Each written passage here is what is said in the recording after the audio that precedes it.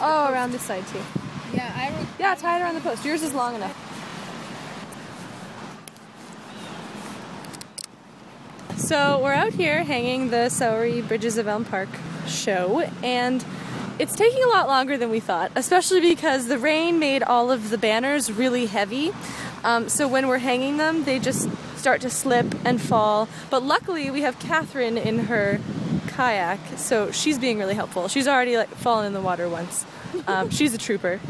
The rain made it difficult to tie all of the fishing line because it's already really slippery.